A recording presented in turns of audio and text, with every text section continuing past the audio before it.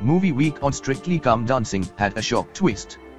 Sunday's result show saw Fleur East and Richie Anderson voted into the dance-off, with Radio 2 star Richie becoming the second celebrity to leave the BBC show. The judges were surprised to see Fleur, who finished 6th on the leaderboard with her partner Vito Coppola, and Richie, who together with Giovanni Pernis finished 8th, in the bottom two. Richie and Giovanni performed their samba to Hakuna Matata from The Lion King after previously opening Saturday night's movie week with the fun routine.